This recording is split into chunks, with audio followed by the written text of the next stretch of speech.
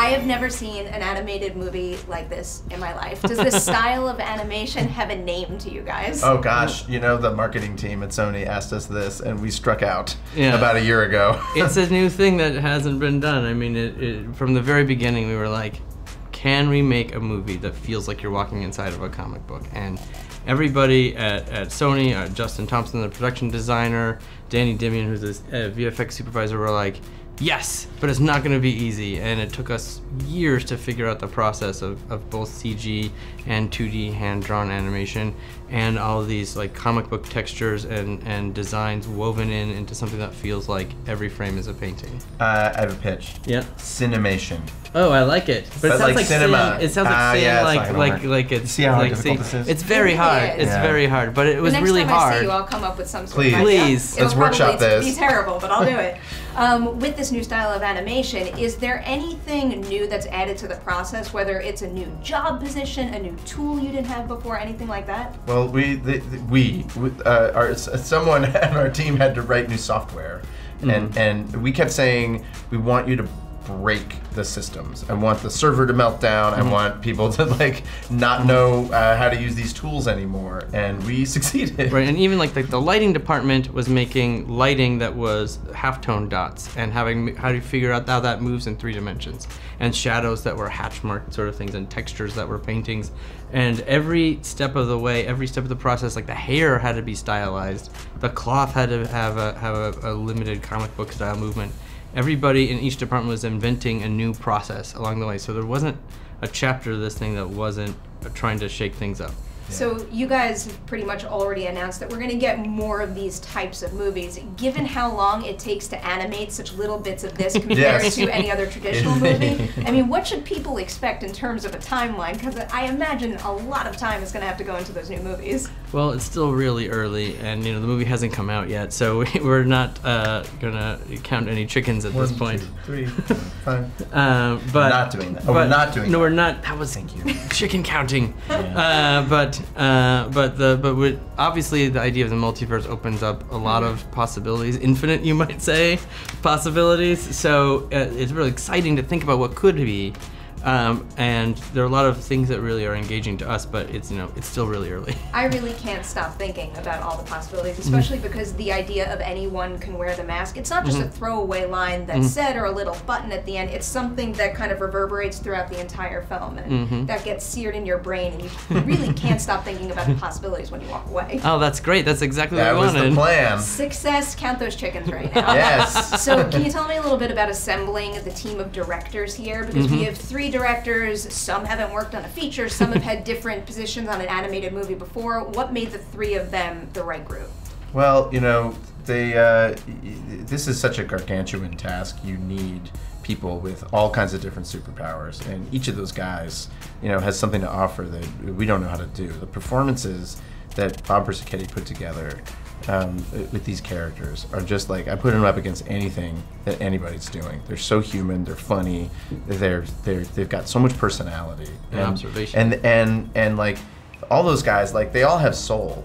And at any time you would watch the reels, even a scene that like I wrote it and it was way too long and it didn't work, like you would watch it and be like, oh, they feel for these people. They're like diving into the idiosyncrasies and the observation of each of them. So, you know, they're all really ambitious. That's the thing that ties them together, and they recognize that one another has, you know, have all of these strengths. And Peter is an amazing artist and choreographer of action in a way that is so easy to understand what's happening, and you never lose sight of the goal, and it's really inventive and stylish, and he was just like a rock throughout the whole process. He's also a secret sweetheart who's really sensitive and thinking about like that little thing that's gonna make you engage even deeper with the picture. And Rodney was a guy that we've worked with many times in the past. We worked with him on 22 Jump Street and lots of other things, and he was someone that we brought in to help out with the script while we were extra busy. And then he was so helpful and so got what we were all going for that we were like, and thought that we could aim higher. Yeah, we were like, well, would you like to come join the party? And he was like, yeah, let's do it. And it was a little bit untraditional, but that's what this movie is about, a bunch of people coming together, towards a common goal, and they're all different, and they all have since something we to all say. agreed on the kind of movie we wanted to make, it made it work. Yeah, I can imagine it going horribly wrong if someone wanted to make a gritty coal miner drama, you know, and they're like, oh no. Yeah. Well, even just with all the little details here, Yeah. you take such big swings and big risks where one little thing could have gone wrong and it wouldn't have come together as well, but everything is just firing at peak level and all melds so well.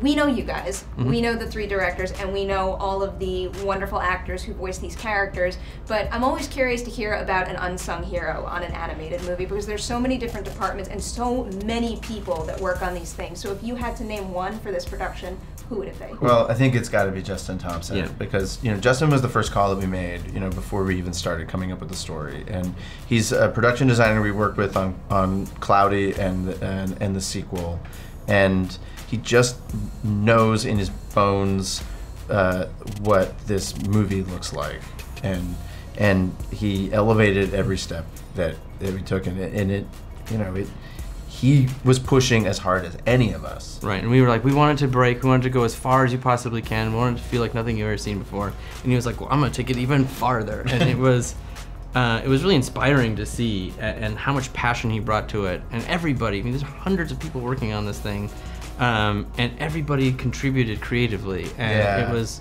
I mean, like even in the DI suite, like Right. what Justin and Natasha did at the end, just to like sweeten everything and make sure that the amount of color in the movie escalates. I mean, there's just like a lot of fine detail in it, and right down to the sound mix. That like the sound mix is so sensitive. It's super loud and super quiet. The dynamics are out of control, and it just went that way through every department. To wrap up, we do a show on Collider called Collider FYC, where we get to celebrate all the things we're going to be talking about through award season. And again, you don't want to count chickens, but we're constantly talking about what the definition of an Oscar movie is, what it means just in general, but also to you personally. So I wanted to pose that question to you guys. What does the term Oscar movie mean to you?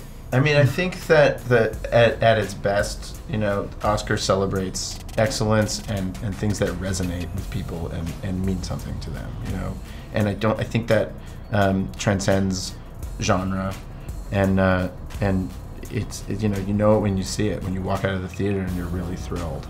Yeah, and it can get kind of crazy, but at the end of the day, there's something kind of cool about people getting together and say, "Hey, let's celebrate movies that are really special and have something new to say." Yeah, the remarkable thing about it is whether you agree or disagree with the outcomes, you have a national, sometimes international conversation about art that lasts months. That's like amazing.